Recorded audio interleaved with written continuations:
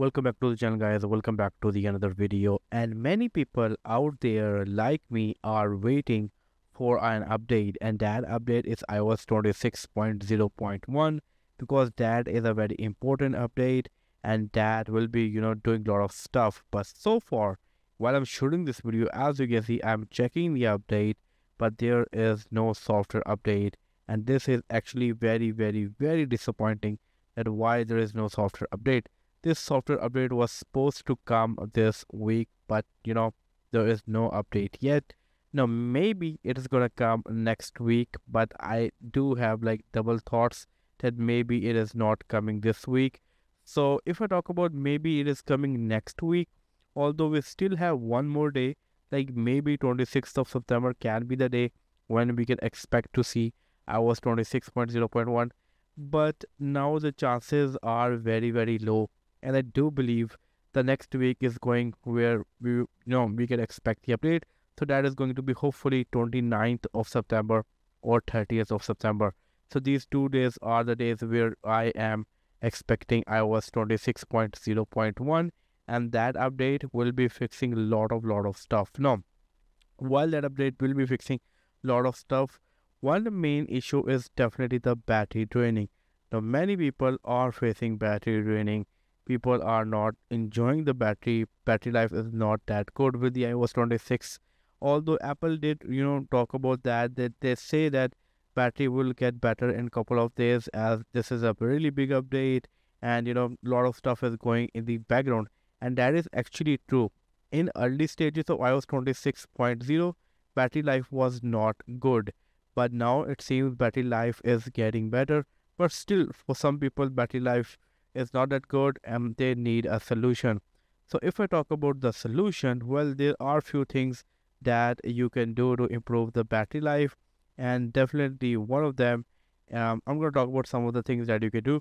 So let's begin a very first one. Now, the first of all, what you can do is while you are going bed and you're gonna sleep, you can put your device on low power mode, and it is like kind of a hard thing to put your device on low power mode every single day. You might forget to do that, so you can also automate the low power mode. Basically, what low power mode does, it helps a lot to stop the battery draining, as most of the stuff that is going in the background, it stops that. So low power mode is a very powerful thing that can help to stop the battery draining, and you can also automate the low power mode. For that, what you need to do is get into shortcut app, get into automation, tap on this plus button, and choose time of the day. Now over here you need to choose the time when you like to go to bed. For example, you like to go to bed at 10:45 p.m. and that's daily run immediately, as you can see.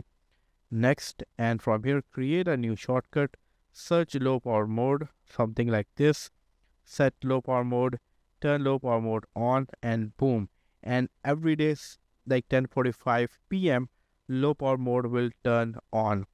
And you can also make an automation for the low power mode to turn off, and you can do by same, just need to select the just need to change the time whenever you wake up. So this way you can automate the low power mode and can help to stop the overnight battery draining. Also, battery draining also happens when you use bad accessories like bad chargers, bad data cables.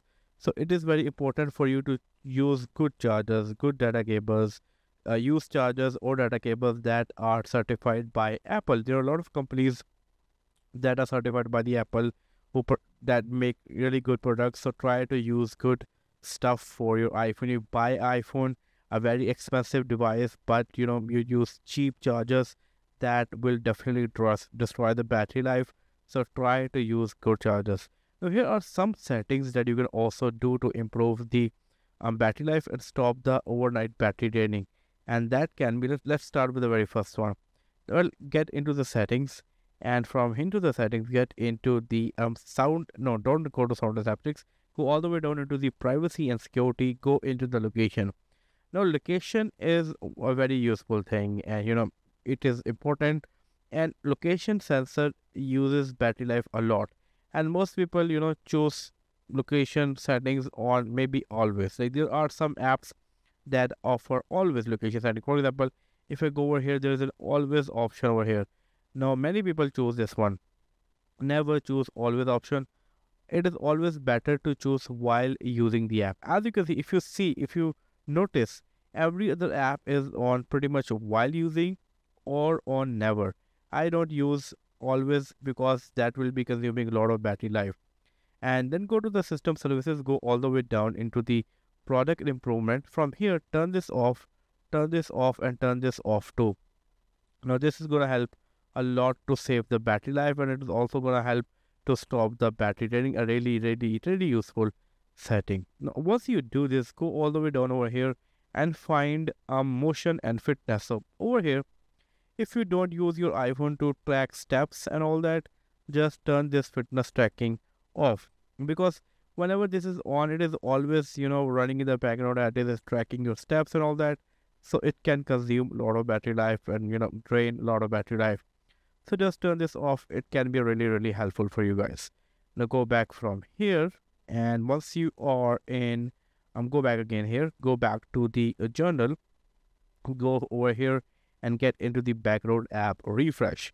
Now over here you can turn off the background app refresh for certain apps. So first of all, what you need to do is you need to get into the battery stats and see which app is consuming a lot of battery life in the background. And once you're able to know that, just turn that app off from the background. For example, maybe Apple TV is, just example, taking a lot of storage, a lot of battery life in the background, just turn it off. Now, don't turn off the apps that are crucial, for example, WhatsApp or phone app or something like that. Just turn off the apps that are not that important, and it will help a lot to save the battery life. It will help a lot to stop the battery draining. So yeah, these are some of the things that you can do to improve the battery life and stop the battery draining. Well, I also want to talk about iOS 26.1 beta 1. So far, that update is going good. In terms of battery life, I'm not happy with the battery life. It's a decent battery life, but in terms of performance, that update is giving actually a really good performance. It actually gave me highest ever Geekbench score, which was amazing. So yeah, just a little update I want to tell you guys about the iOS 26.1 beta 1. So far, I talk about iOS 26.0.1. I also talk about the release date of iOS 26.0.1, and also I talk about some of the issues that people are facing. Along with that, I talk about some solution that you can do to fix the battery draining on your device. And in the end, I talk about the iOS 26.1 beta 1. Now, that's all from this video. If you enjoy this video, let me know in the comment section below. If you have any sort of question, let me know in the comment section below. And definitely, I will be coming up with more videos. I will be talking about more stuff in upcoming videos. Once iOS 26.0.1 will come out, definitely I will be making a video about that too. Well, that's all from this video, and I hope to catch you guys in my next video. Until that, take care. Peace out.